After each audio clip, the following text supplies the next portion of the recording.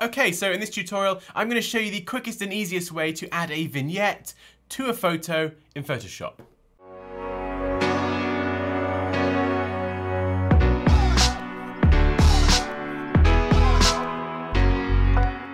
Hey guys, you're watching Dansky. This is of course the place to be to develop your creative skills, and in this tutorial I'm going to show you the quickest and easiest way to add a vignette to a photo in Photoshop. Now if you've never heard of a vignette, you've probably seen it before. You can get this in photography, cinematography. Essentially it's where the edges of your image or the screen become darker, or in some cases lighter, and it can put more emphasis on the subject or a different part of the screen, typically more towards the center.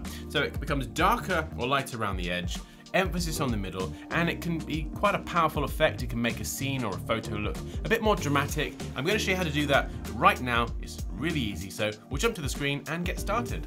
Rightio, so we're now in Photoshop and you can see we have an image. The subject is dancing on a rooftop. Pretty cool, very badly retouched by me, as you can see here. And what I'm going to do to create the vignette is go to the bottom of the layers panel, click on the adjustment icon and select hue saturation. It brings up this dialog box, and we'll just drag this all the way to the left to about -80, something like this, so it's really dark. And then I'm going to select the gradient tool. If you don't see this, just look under the paint bucket tool, so just left click and hold on the paint bucket tool. Gradient tool is under there. Click up here on the gradient slider and just make sure you click on the default black to white gradient in the top left corner. Click OK and select the second gradient type along, so radial gradient. This will emanate out from or towards the center.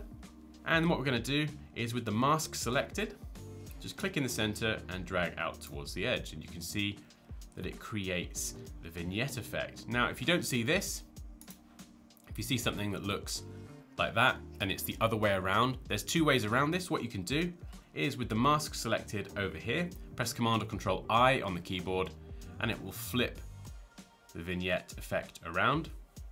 Or what you can do is just go up here and check reverse, and then with the gradient tool selected, just do that again.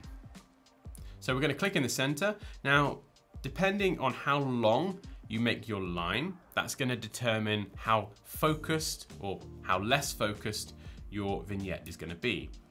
So you can see if I drag really far, it becomes much more subtle. If I click on the subject's face and drag a short line, you can see it becomes more like a spotlight. You can really kind of use this to highlight certain parts of an image. So I'm going to just click and drag like this. Now it doesn't matter which direction you drag, because we are of course using a radial gradient, so it's all just a circle anyway. But the important thing is how long the line is. So I'm going to just do something like this. Actually, no, I'm going to do it one more time. There we go. Something a bit more pronounced. So this puts a lot of focus on the subject. So what we can do now is actually double click on the thumbnail for our hue and saturation adjustment layer. And now this is where we get a little bit more control. So we can adjust the lightness like so. We could go the other way and make it white if we wanted. All the way down, you can see the edges become black. It becomes really pronounced.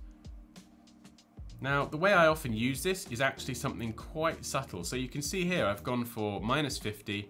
And after a while, you look at this image and you'll just think, you won't even see that the vignette's there. But if I actually go and turn this off and back on in the layers panel, you can see it does have quite a considerable effect, but it's really subtle, and it helps something like a subject, for example, really stand out.